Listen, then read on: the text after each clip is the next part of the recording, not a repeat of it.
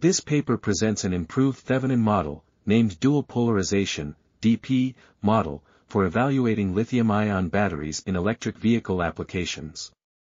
The DP model simulates electrochemical and concentration polarization separately using an extra RC.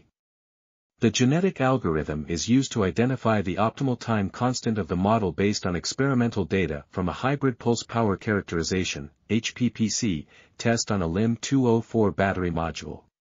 The dynamic performance and state of charge (SOC) estimation are evaluated for 5 models, including the DP model, through dynamic stress test (DST) and Federal Urban Driving Schedules (FUDS) experiment. The DP model has the best dynamic performance and provides the most accurate SOC estimation.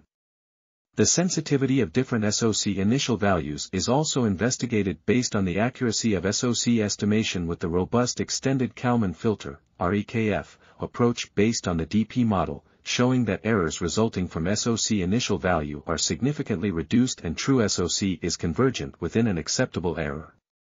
This article was authored by Jinxin, Hongwen, and Xiong. We are RTCLTV, links in the description below.